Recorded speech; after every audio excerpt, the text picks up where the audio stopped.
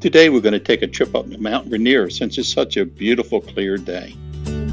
Got stuff coming. Well, here we are at Mount Rainier. I guess you can see it to the background there. Absolutely gorgeous day. It's probably 70 some degrees right here now. So I don't think you can get a better day than this with some gorgeous pictures of Mount Rainier. Crystal's really impressed with the size of that mountain. And there she is in all of her glory. Well, that's Paradise Lodge. This place was built in 1907. I think there was a fire and it was rebuilt in 1917. We were just talking to somebody in there. This place, this is the end of September, September 27th, I think. It closes October 1st, and then they start boarding the windows and all up. And they said in the wintertime, the snow is over the top of the roof. It gets over 40 feet of snow, and this lodge is buried in the wintertime. But then they dig it out in the spring, and it's open all summer and fall, but closes again October 1st. There's the fireplace. It must be really nice in here in the wintertime. Although they do close the beginning of October, so it's getting ready to close soon. But just imagine a roaring fire there.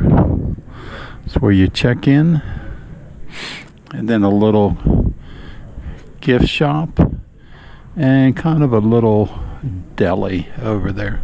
Here's the outer part of the lodge, all custom furniture, and the woodwork is just fabulous.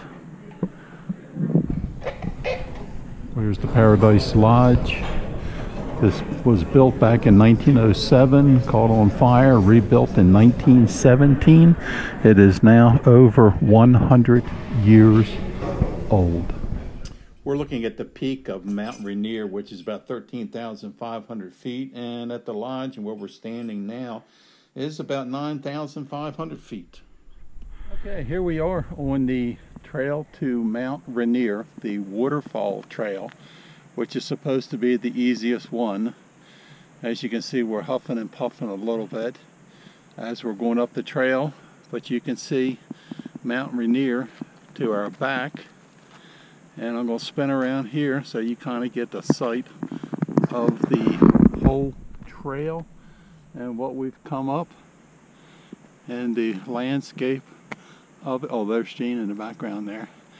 And Mount Rainier, we're heading up to, what's it called, Glacier Vista? I think. That's our final destination. We'll let you know if we make it that far. Okay. Kind of bird. What do you think what you say they were? Ptarmigan.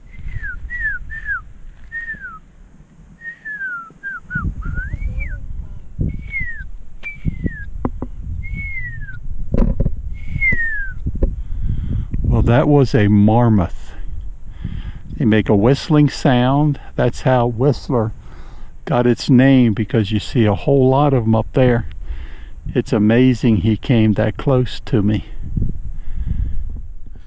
This is one of the hiking trails, pretty neat trail, winds right up around the side of the mountain. You go up to a place called Glacier View. It was a pretty neat overlook looking up the mountain. One thing about Mount Rainier, you can see it from the Seattle area all the way down to Olympia, Washington, which is the capital of Washington. And you can probably see it for about 40 miles, 30 to 40 miles on a clear day. It's hard to find a clear day where you can get up to the mountain and see it. We were up here before, and there was so much fog and everything else. When you got up to the lodge, you really couldn't even see past of it or see anything.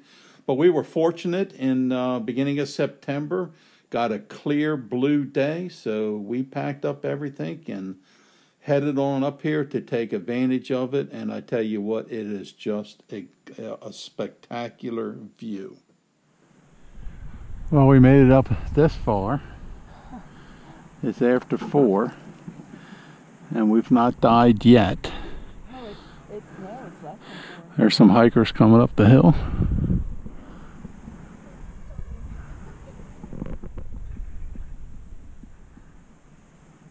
Well, here's where I made it to. Well, actually a little bit farther up to Glacier View Trail. Jean went up ahead. She's the real hiker. I kind of stayed back here to keep an eye on the base camp. Well, if you're ever in the area on a clear day, make sure you stop and see Mount Rainier. Don't forget to hit the subscribe button and the bell next to it so you don't miss an episode. We love your comments, and thanks for watching.